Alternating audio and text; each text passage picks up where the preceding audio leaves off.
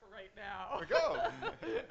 Welcome, everyone. Thank you for coming. And if the chair does come in and say, "What are you doing?" We're not even scheduled to be at this time, so this could be a little bit crazy. But hopefully, you have our high budget, high tech gifts for you today. We're here to talk a little bit about maybe what we're hoping is a new frontier. I'm Yvonne. I've been around at OOPSA Splash for a long time, and I'm really happy to be here today because I really feel like there are opportunities out there that, as an academic, oh, I'm sorry, our chair is here. Is it okay that we started? Sorry, is that okay?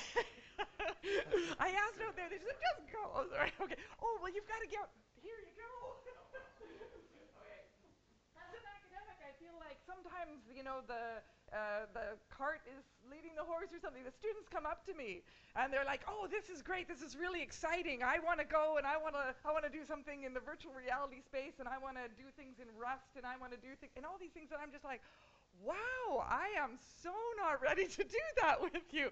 But I'm very lucky because every now and then you get some fabulous people through the program finishing up a PhD who happens to be somebody who has experience in industry and has much more to say about what's going on in this new frontier than I as an academic do. But I do want you to know that I believe that there's a lot of opportunity in this space for us.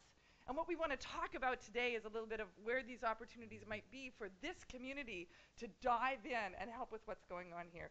So I'm Yvonne, and this is Derek. And this is still yours. I just wanted to give that background of, it's not like it's new. This idea of having some kind of fresco where you walk into a room and those really aren't windows looking out over the beautiful view there. That's all just supposed to be painted to give you the sense that you're walking into this different environment. So virtual reality, definitely something we could relate to as being around and something we were interested in for a long time, maybe in a different form back in the 1500s. Great. So from 1591 virtual reality to 1920s virtual reality. I'm Derek Jacoby, a recent graduate out of UVic with Yvonne here, and have a company called Qvert, where I've been working with industry in an academic industry partnership to do virtual reality applications, not based in our 1920s glasses technology, of course, but something much more recent and up to date that we'll be talking about through this talk. But if I were here in the 1920s, this would be high tech, and that's what we gave you.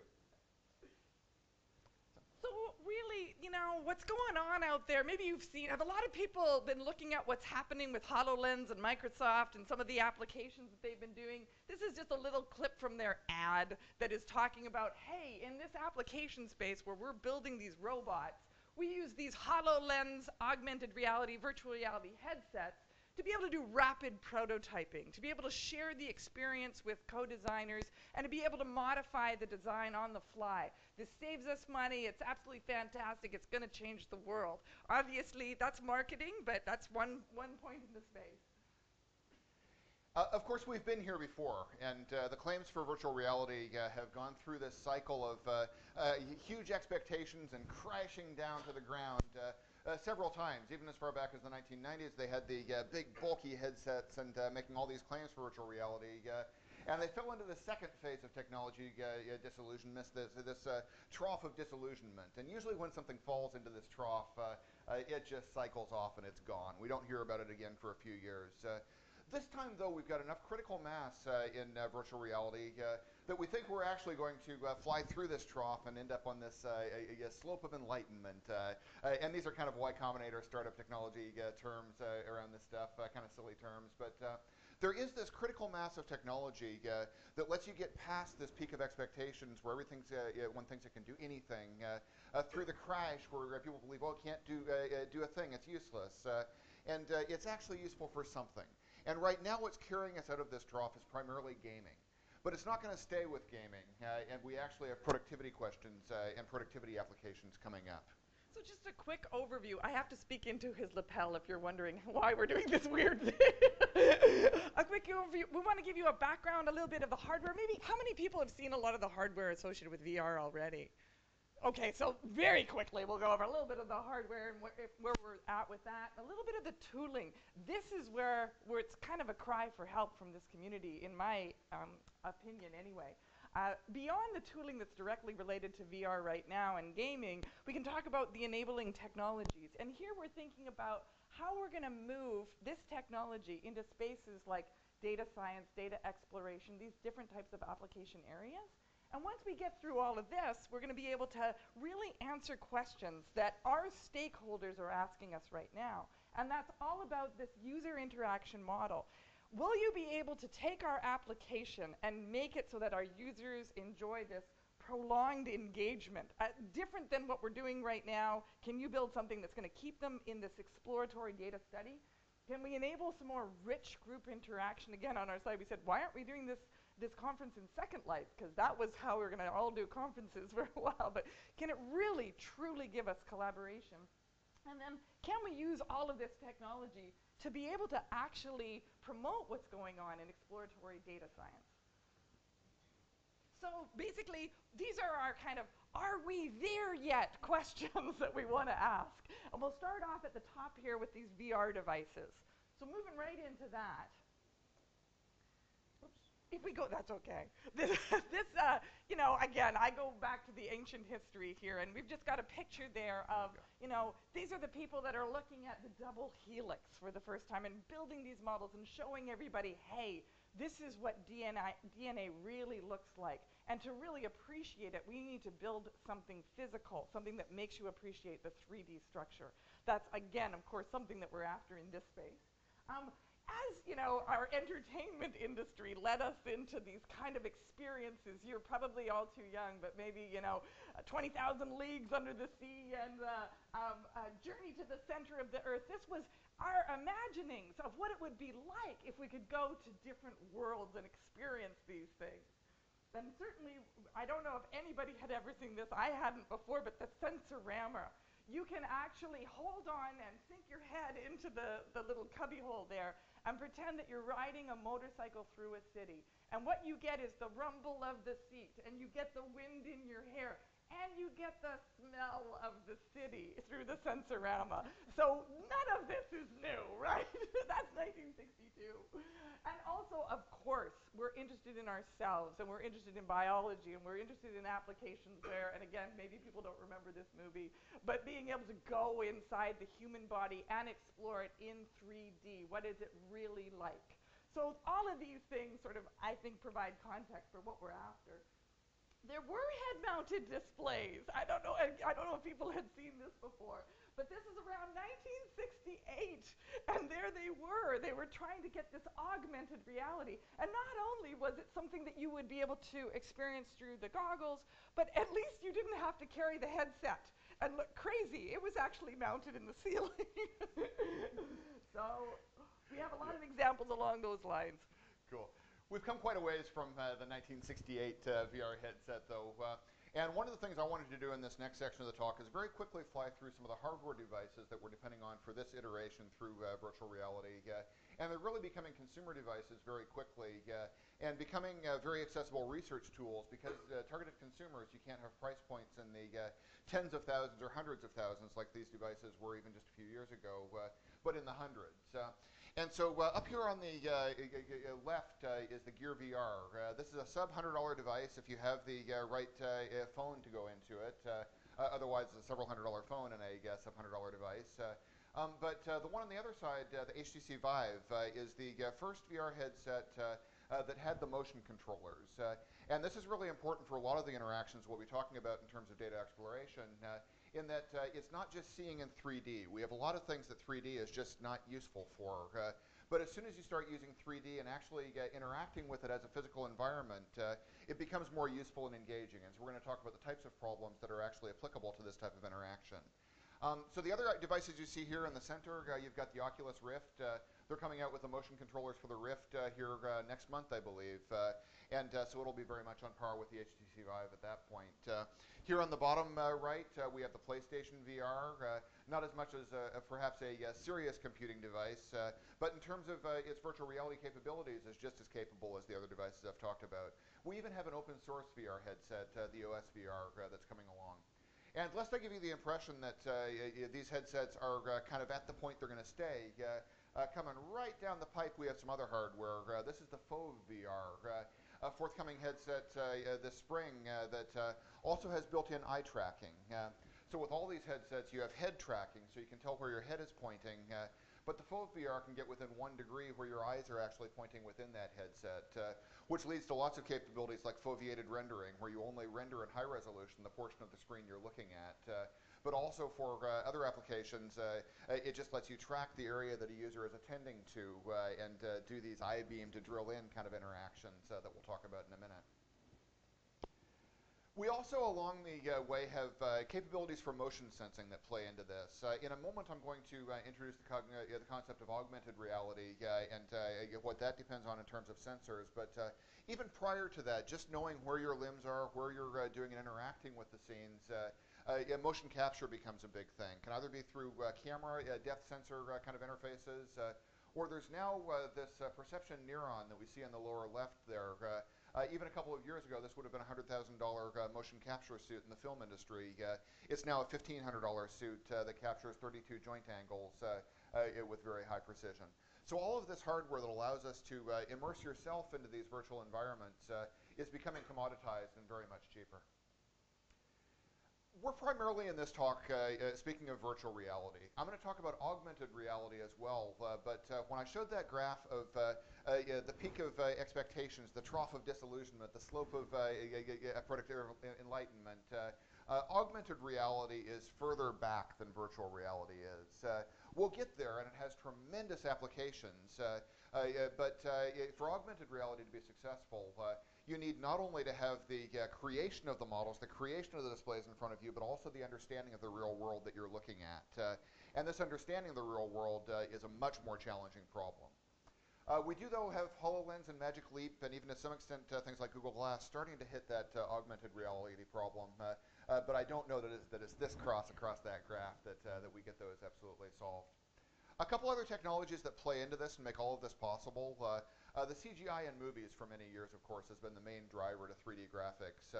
And this has been what's primarily building the tool chain that enables us to do virtual reality. So you have tools like Autodesk Maya and 3D Studio Max, all of these 3D modeling tools that really are the basis for doing virtual reality. And one of the things that this has led to is a fragmentation of the tool chain that allows us to do this. And we'll dig into tool chains in a few minutes here.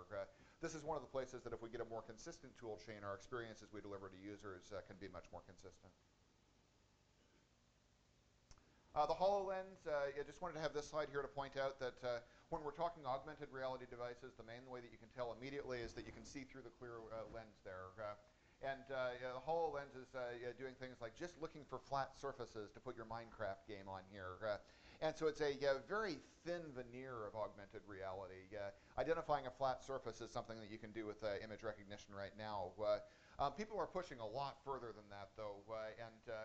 This BMW commercial, they're planning in the 2021 kind of time frame to release a motorcycle that you require an augmented reality headset for, and that does road and position angles and all the rest. And I don't believe in this in the least yet, because the problem of trying to do in real time object recognition of everything you're seeing and representing the graphics in your headset in a way that it improves your riding experience instead of distracting you is a really hard problem on many, many levels. And so this is really why I'm saying the augmented reality curve is some distance behind the virtual reality curve. In either case, though, it is an industry that's building very quickly. It's just this year, the first time is going to be bigger than $1 billion industry, which means it really has arrived. Most of this is still in hardware sales. We do have software coming up very quickly behind it, though. It's projected to grow in this Goldman Sachs report to being about a $16 billion industry by 2025. And in some ways, this is a very conservative estimate. Some of the other estimates push it even much higher than that. But the interesting thing that I want to show you in this one is that it's not gaming-based, that the predictions of the market size for virtual reality at this point are really predicated on breaking out of gaming into these productivity applications. And so the meat of today's talk is really about what do we have to do to get this from being a gaming technology to being a useful scientific visualization technology. beware of the hype a little bit. Some of these other studies, Juniper Research just released a study saying it'll be a $50 billion industry by 2021, driven by gaming. There's a lot of hype here, and partially one of the problems in this space is separating the media hype from the reality and the tools that we can actually make use of.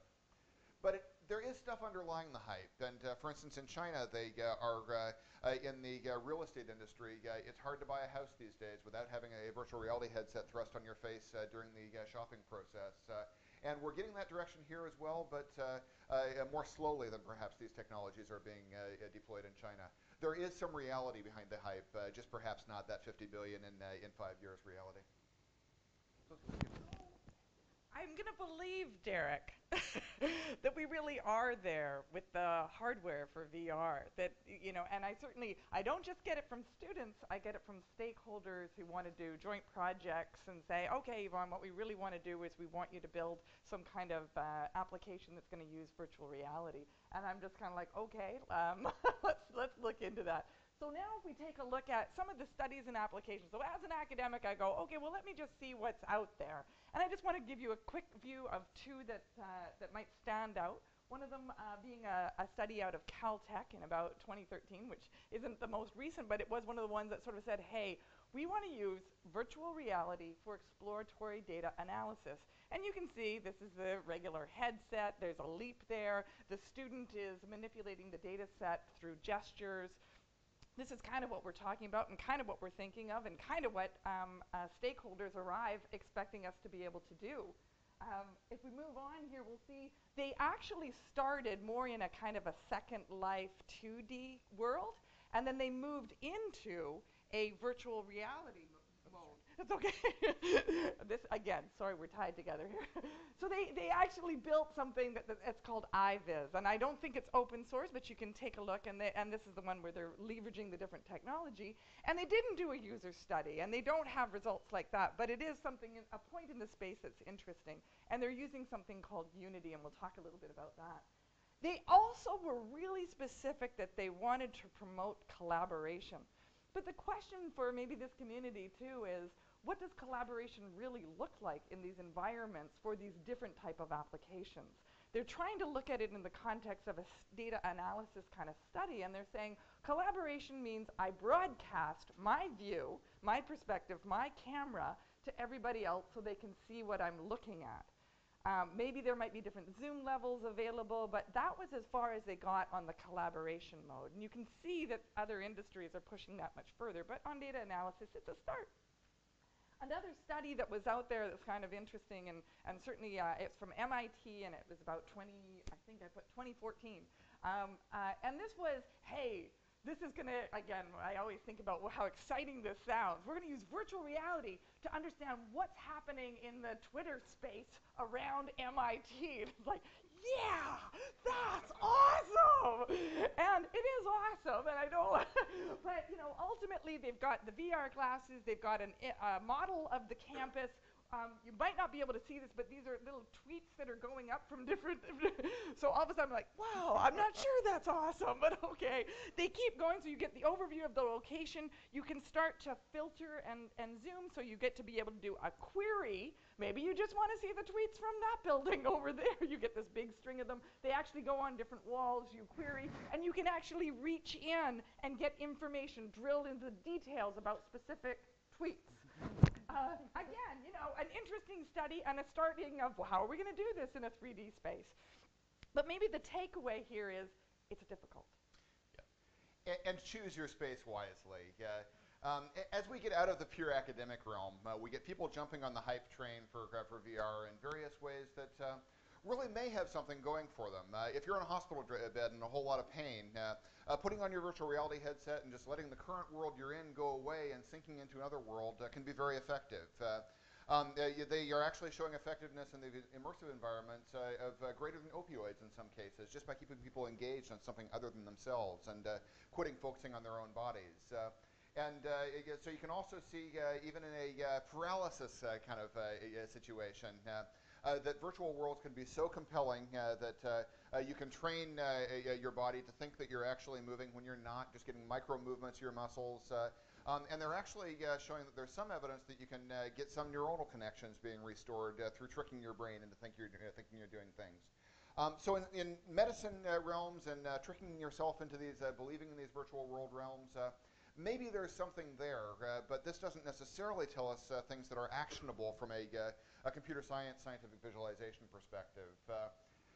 If you look at some things closer to home here, even at the Science Museum here in Amsterdam, they've got a group set up that are using virtual reality for virtual supermarkets to look at shopping behavior and behavior moving through the world of people with brain injuries. So using virtual reality to simulate environments in a way that they're more easily studyable with special populations is another place that we've been starting to see success there. Again, though, this is primarily industry-driven and driven by specific content domains. And so it's a place that core computer science researchers are perhaps a little bit behind where the industry researchers getting caught up in the potentials of virtual reality are. One of the things that we wanted to do here was start to tease apart just what a key problem is for a good problem that's amenable to virtual reality and what is not. If you look to media and gaming, you get lots of examples of what is not. We've talked about Minority Report user interfaces for years, and everybody got caught up a decade or so ago in let's just sweep things, let's interact with these giant screens, and for the most part it's hype, for the most part it's junk. It's just not the way that you want to work with a good human factors design. When you're sweeping your big things to the side, you're getting repetitive strain injury and moving a lot when you could just move a mouse. It's just not a good interactivity model. Moving further forward, we have things like the Iron Man series. That's basically another form of sweeping. It's got some 3D around there. But it's really driven by, again, hype and what's exciting and what projects well and displays well in movies, and not what really serves our users well. And so we do have to think about what is the best problem space to be shown in virtual reality. Some of the ideas that we get through here, though, are from gaming. And gaming is furthest ahead of all of this right now, of course. Very rapidly evolving, taking best advantage of the new hardware. And what we get out of the gaming industry is using virtual reality to get that initial engagement, to grab people and pull them into the game. The virtual reality isn't necessarily what keeps them there. We haven't shown through gaming that virtual reality is the long-term prolonged engagement mechanism. The gamification of the gaming UIs really takes care of that. People have played games in 2D for a long time and get very gripped by them as well. But you can count on virtual reality as being that initial engagement device to get them pulled into the environment. So you have things like Tilt Brush. So the Victoria Makerspace, which is a technology collective that I run in Victoria, BC, we got an HTC Vive, and all of our tour groups, when they come through, we put the headset on. And this is the environment that I immediately put most people in. It's a 3D painting program, basically. So you have your controllers, and you draw with light stripes all around you. And the experience of being in this sculpture of light that you're drawing and pulling over your head and building this three-dimensional canvas is so much more compelling than a two-dimensional canvas that there's something there to the interactivity. The desire of all of us to be wizards, to really control our environment utterly, just lends itself in these creations in the gaming industry. Of course, we have limitations. Right now at Makerspace, we have one headset. And so one of the limitations that that has is one person can experience at a time. So developing new collaboration strategies that get around this limitation, one of the neat games out there is Keep Talking and Nobody Explodes. The idea behind this one is the person that has the headset on, all they can see is this bomb.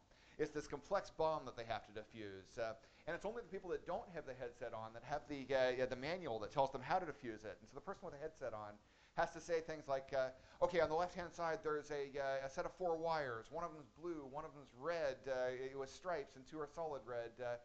And the person with the manual is leafing through and finding the picture and going, cut the blue one, cut the blue one. And if you're wrong, your headset blasts and blows up, and you're trapped in this virtual exploding world, which is actually kind of fun.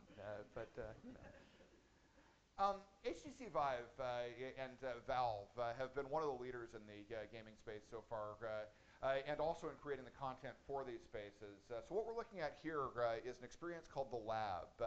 The Lab is kind of a playground of different interaction methods, and You can see in the picture on the bottom right the person with the controllers, and they are reaching into various spaces and waving to the little guys over there, basically treating them as an extension of their body.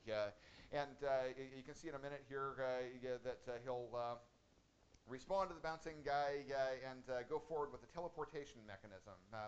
And that method you just saw of him running his little green circle out and then releasing the button to zoom forward, because we don't really have walking capabilities in here yet. This is coming. There are things that are 3D treadmills that are coming along to allow you to walk in these virtual environments. But right now you're in kind of a cube of space that it can detect. And to move around you have to use these slightly unnatural teleportation mechanisms. You can see that he just reached in and grabbed a globe and pulled it to his face, and that moved him into this next virtual environment. So we're inventing all of these interaction mechanisms that are brand new, that are things that we have to figure out what works best. And some of the things going on in the lab are really just leading to different ideas of how to do this. Cloudhead Games is the next one that I wanted to talk about. They've taken some of the lab approaches and then just made them incredibly higher fidelity. And so they're going the photorealistic approach in their rendering, and you have to explore your world around you to find these cues and these clues to help you explore the world. And in some cases you have to literally get down on your knees and crawl under a barrier to get to the other side of it and poke back up. So there's a real physicality to a lot of these virtual environments that actually helps the engagement in these environments incredibly. Jumping back out to something that is a little bit more relevant to the collaboration question. We've got a program called Big Screen. So what Big Screen does is it just allows you to share screens with people around you. You can see that there's a little floating disembodied head there with a monitor in front of it, and another monitor on the left, which is our monitor for our floating disembodied head our neighbor is seeing. And we're watching a movie together in the big screen in front of the monitors. So it's really a very primitive and clumsy virtual world in a lot of ways. I don't even have a body. I'm just a floating head with a few pixels around me. But the degree of immersion and engagement in this world is really quite incredible for the amount of technology that went into it. That you do feel like you're sitting next to somebody and watch a movie, or sitting next to somebody and playing a game. It's almost as good as being on a couch next to them. And so some of the techniques we have to use to promote this collaboration and this engagement are not that complicated for the results that you get out of them. Of course, this field is moving really quickly, and the few that I showed you that are kind of the key things that are coming up these last couple months won't be the key things a few months from now. So check out qvert.com over time. We run these sessions on there where we look at the latest virtual reality applications, specifically with a view of what can we learn from the gaming community to carry back into the academic community and to the scientific visualization community. And we do this in a big screen session. So I'll pass it back to you. So I'm going to say that, and I hope I was watching some of you, it was like you had to look away from some of that video, because it's amazing what's going on out there, but some of it is, wow, I don't know, can I get my first year students to experience programming in this kind of environment? I don't know how to do it, but I think it would be really cool. But I'll give it to Derek that, in terms of the applications, they're there. Studies, we need more studies. We need more user studies. We need this community to jump into this space, I think. There's certainly a lot of players in the space. And this is just a list from the Goldman Sachs report that is talking about how big this industry is going to be. And we have our own stakeholders that are arriving all the time at UVic that are asking for us to get into this space and to be able to produce things for them, let alone our students who want to jump in and do it too. So some of our stakeholders closer to home really are, on campus we have something called Ocean Networks Canada, and this is an underwater exploratory survey situation. And we also have EarthCast, which is a company, a startup company, who's going to be able to make data that's available from satellites and other imagery from space available to everyone, data scientists, citizen scientists, to be able to explore. And these kinds of stakeholders, and there are others too, are asking us, again, to build compelling user interfaces that are much like what's going on in that gaming industry, to bring them into it all.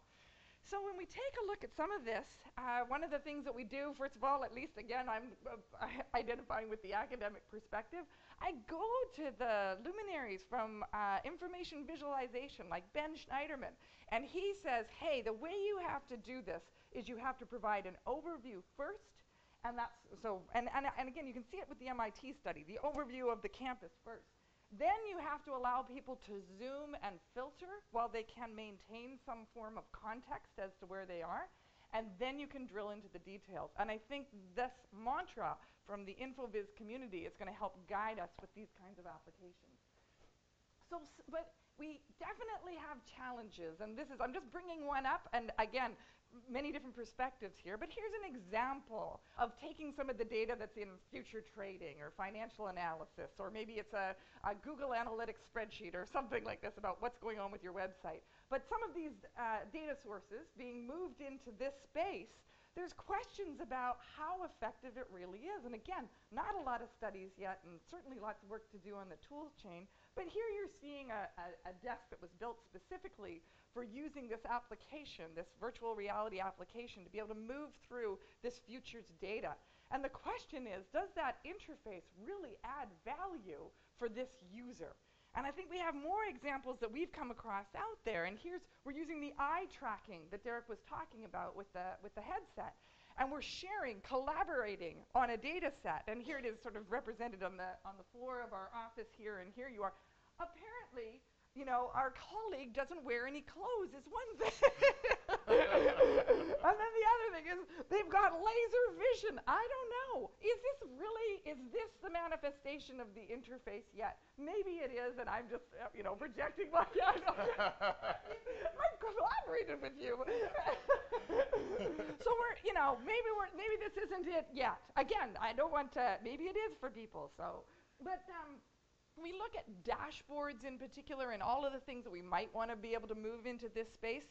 We've got some advice for people that want to get into it, or at least our experience has been the kinds of applications that will potentially benefit early on from this right away. It's easy to see how maybe these dashboards, it would be nice, but if we were to look at some other applications that we'll talk about that we're working on right now. One of them is with Ocean Networks Canada. There's a natural mapping to where you are in the ocean with this, and this is just a plankton bloom. And another one is actually bioinformatics that Derek will hit. So if we take a look at Ocean Networks Canada, they have sensors everywhere in British Columbia, all over the ocean floor. We've even loaded some onto our ferries, and we're collecting an enormous amount of data. How do we make that data available to citizen scientists and make it compelling through using virtual reality? Well, here's a sample of the data set from their website, and not to go into detail, but this is just, we have all of these instruments in all of these different positions, and we're seeing the instrument readouts in these kind of siloed fashion. This is actually information about what's going on a water column at different depths. And each one of these graphs is showing a different depth and a different set of readings from the instruments that are there. And the question is, you know, that might be a very natural application of, gee, I actually want to be swimming through the water column, thinking about my overview. I'm in Finlayson Arm, my context, thinking about how I want to query and zoom and get details. This is helpful, but maybe virtual reality will really help us too. So the idea behind this last one is really that where there is a physical model, where there is a three-dimensional model of the real world, carrying that into your virtual environment so that you drill through that and get to your details in this zoom filter and details kind of approach can be a very useful metaphor for getting into there. Another place that is useful is in bioinformatics, but only for some subsets of bioinformatics. Bioinformatics is a huge area. It's an area that I've dug into for the last few years, and you get lost in the messy details that are in there. And in some of it, the DNA analysis, for instance, there's not so much of a physical model that you're tying onto, and it's not so clear that virtual reality is the key savior to digging through those data sets. In other models it is, though. For instance, protein folding. There was a game out of the University of Washington called Fold It a couple years ago, which is a 2D game you play on a desktop, and you're trying to play with the protein folding to tie them together. It's really a kind of clumsy interface, and you're kind of inferring the 3D structure by the way that you're manipulating the model on your screen, on a 2D screen. This is the type of problem that could be very amenable to a virtual reality treatment because of the greater naturalness of using your arms in a three-dimensional way. You're in a physical space. You're actually manipulating it. Something by contrast that would not be a good example. there's this idea in DNA analysis of circus plots. This is a circular plot where you show the different chromosomal DNA and where for each of those chromosomes oh, I can't zip forward, sorry. For each of those chromosomes, you are drawing these traces of what translations and what movements of DNA in a cancer tumor was existing. And so it's a very synthesized view of a whole bunch of DNA migrations, but there's not much inherent physicality behind it. And the third dimension of data there actually doesn't provide much benefit to you. And so I would argue that a circus plot, when put into a virtual environment, as has been done here on the Gaming Engine Crisis, is really just eye candy, that is really not something that's amenable to a VR treatment. So you really have to look at the problem you're trying to solve and whether it's an appropriate problem to take advantage of that third data dimension and advantage of the interaction style of being in the simulated physical environment. So now I'm going to claim that those demands are there, or at least we're seeing them, again, from our students and from our stakeholders. And we've experienced the joy of, gee, this could make a difference, and also the realization of, wow, you know, if you put a pie chart in virtual reality, it's still a pie chart. So we're learning along the way. Hopefully that's helpful to you. But here's the real kicker for this community, I think. And it's about the fact that the tool chain is something that I think we could really participate in. You could look back at how it all started was with a virtual reality markup language, which was very descriptive about the environment. When we move forward, we go into, from there, the Unreal Engine. Maybe a lot of people have heard of that or have used it. A very rich API, lots of learning curves there. C++. They did do a visual interface overlay for in about 2014, but very limited. So again, you know, not necessarily a very friendly space to get into right away, especially when your students are new to programming and they're trying to learn Unreal Engine 4. Unity is maybe something that, and again, people might be familiar with this, much more of a framework.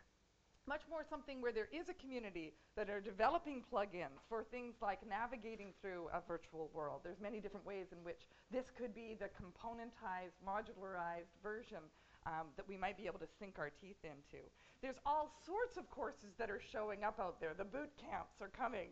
The boot camps in Seattle are out there right now. HoloLens, Unity, you name it. You get into it, and again, I think they're successful, or they're getting a lot of students in there. So one of the things that's interesting to me about the Unity environment is that it is this componentized environment. So you have vendors out there who are, for instance, this Immerse company has made some of the interactions in the lab that I showed you, where you did that teleport, or where you could actually interact and talk with someone. They've built components that you can pull out of the store or the Unity component library and just plug into your application. And so this idea of your virtual reality development environment being a frameworked environment where you don't have to write all the pieces from the ground up is an incredibly important one for the sake of having an end-to-end solution for virtual reality. But still, there's a lot of the things you depend upon in virtual reality in terms of making a smart application that don't appear in these frameworks. And as you get into a virtual environment, the expectation is that it is much more of a natural interaction. And so some of these technologies like speech recognition, like natural language understanding, like conversational agents, they all become not just a nice to have like they would be in a desktop interface, but almost a requirement in that the affordances of a virtual environment, when it's feeling so real and so natural, like just being in this room with someone, you expect it to interact in the way the natural world interacts with you. You expect it to be more real. Fortunately, we're coming into an era where these are technologies are coming along incredibly quickly. You may have seen last week, I was at Microsoft Research for about a decade working with this team, and they just put out an announcement saying that they had surpassed human understanding in conversational speech recognition for the first time. This is on the switchboard task, so it's in a very limited field of conversational understanding. But at least in this limited switchboard task, the computer can understand better than I can understand or you can understand. And this is a big milestone. This isn't it. It's not just the speech recognition piece of it. There's also the natural language piece that comes in here. But you've already been talking to your systems through things like Siri and Alexa, where you're giving commands to your system. When you start to pair this with the higher fidelity of speech recognition that's in there, the greater language understanding capabilities and the evolving conversational agent capabilities, we really are getting towards that day where you can talk to your computer objects in the same way you talk to a person. And this becomes more and more important in this virtual environment. But the cloud services are incredibly fragmented at this point. And so talked about the problem of having a cohesive development tool chain going from 3D modeling through things like the Autodesk Maya, through Unity game engines, through physics engines that plug into Unity, and now adding on cloud services to all this. Well, it's just a mess. You've got to know all those levels of the stack very, very intimately to create your user experience. And so this is the area that we really can use some help in modeling as to how all these pieces tie together. So just to wrap up here with a punchline, Derek has shown, at least I'm convinced, that, again, the devices are there, the demand is there. The tool chains, though, not there. And that's where this community could really, I think, make a difference. And hopefully, as we move into trying to understand this next thing, this user interaction models, we can take a look at these questions and at least start to try to answer some of them. So in terms of the prolonged engagement, we really think we can look towards gaming, and many people do, for, gee, yeah, people are really invested in their immersion in these environments, and also to the medical community that are finding, there's something kind of special about being in that environment. And as a human, we can really convince ourselves that it is real, and it does have impact. So we are getting somewhere, and there's going to be all sorts of challenges that come with these opportunities. This isn't a game. We're talking about we want to write serious applications for things like preliminary data analysis. So when we look at gaming and gamification of this interface, what does querying really amount to, and what does drilling into the data really kind of match with in this other kind of application? We also have to worry about performance. And performance is going to be an issue for all the reasons that Derek said, and also, no question, certainly lots of things will be brought in that we'll be able to apply, and how is that going to play out? If there's any stalling, or if there's any glitch, or if there's anything, it could spoil the whole thing. So can we enable rich group interaction?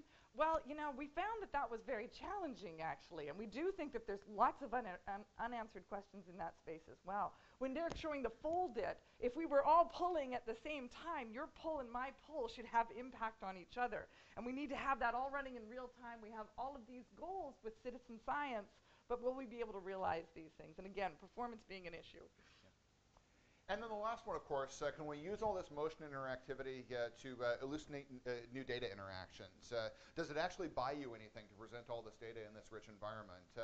And the answer to this is really sometimes. That in some cases it buys you nothing at all. If you look at the core visualization community and they're talking about 3D interactions, the not quite consensus, but probably a predominant opinion now is 3D is not doing anything for you in most visualizations. I'd argue we're in a little bit better situation here because you don't have just the 3D aspect, you've got the interaction aspect, and you can pull on things and tug on them and use these real interactions. But it's not proven out, and it's not to the point where you can use this for everything, and it probably never will be. That you have to be able to make very physical models of the things you want to interact with to have the affordances of a real world in interacting with them make much sense or buy much for you. So with that, we're going to leave this. Not every problem is a good candidate for VR. The right problems are a great candidate for VR, and the tool chains need a lot of help to make better tools. Programming languages could help too. It's true. Okay, thank you very much, everybody. I hope if you didn't get a 3D headset, we have a few more. Okay, I know we're at time. We got to.